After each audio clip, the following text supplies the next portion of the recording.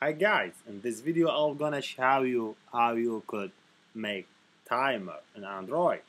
So I have this form, I have this counter, so when I click start, the timer should start counting.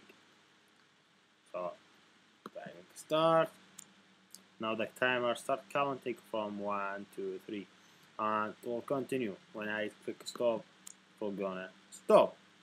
So now what I did to build this thing. So if you see in the form I have two buttons, one for start, one for stop. So I have two events for one button start and button stop.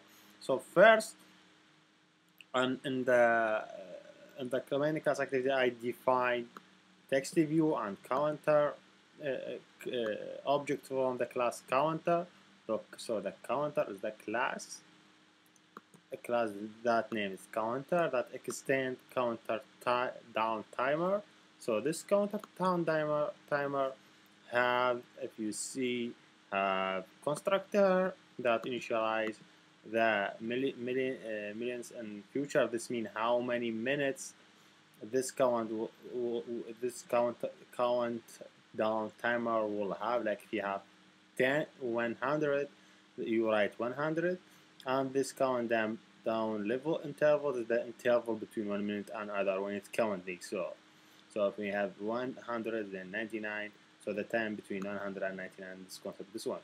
And it have like cancel when you want to cancel the timer, and have other method like on ticks, which when every time the timer changes. So this method is called whenever. It's like whenever the timer will be like, if you have 100, whenever be 100, 99, 98, and let's continue. And every time, in every tick, it will call this method. And to have finish, this method called when it's finished.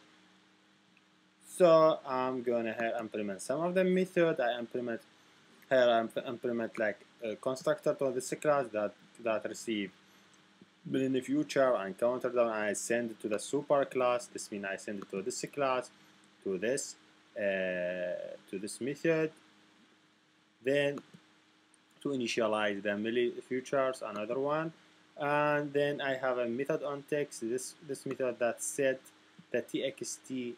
This means the text view, set this text view by the text of the count ID. Count as just a variable. If you see, count ID is the variable, have a 0, and every count will increase by 1. And I have this method for unfinish.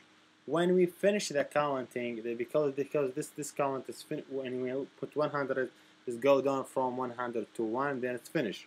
So we need a timer that continue, do not stop it. So therefore I will call a method, name it start timer again, so to continue. So on start timer, what I do, I get a new object from the class counter. I send him number of the minute and futures and the interval. Then I say ct do start. I start the timer. Then here in the button start, I call this method. So when I call this method will call this counter. Then also in the cancel button, I have ct.cancel. So to cancel the counter, and you know what ct means. ct means counter. Okay, thank you for watching, and see you maybe another video.